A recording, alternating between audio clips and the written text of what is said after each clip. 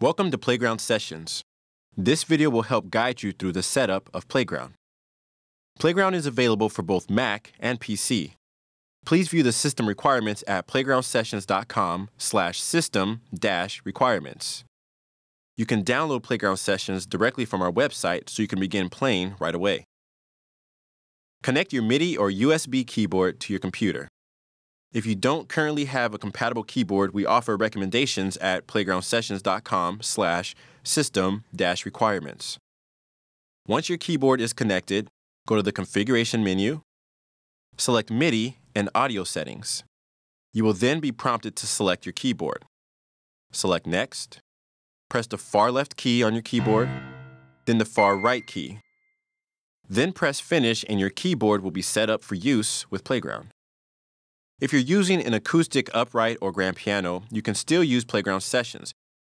Playground features a custom-sampled grand piano with multiple reverb options.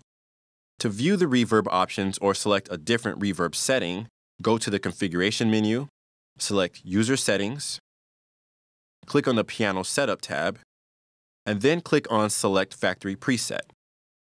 You'll see the reverb options: Large Hall, Club, Large Room, and Small Room. You can also create your own custom settings by adjusting the reverb parameters. To change the volume of the piano in Playground, adjust the volume slider.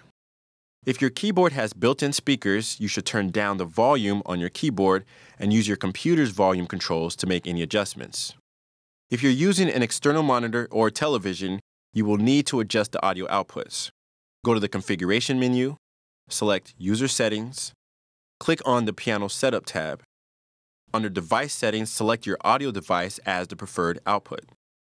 If you're using a Windows XP operating system and are experiencing latency, you may need to install an audio driver such as ASIO for All from asioforall.com. Latency is when there is a delay from when you play a note to when you hear the note played.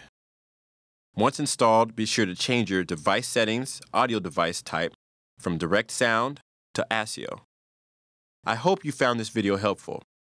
In order to take full advantage of Playground Sessions, please view the videos for the Song Library, Bootcamp, and Dashboard in Progress.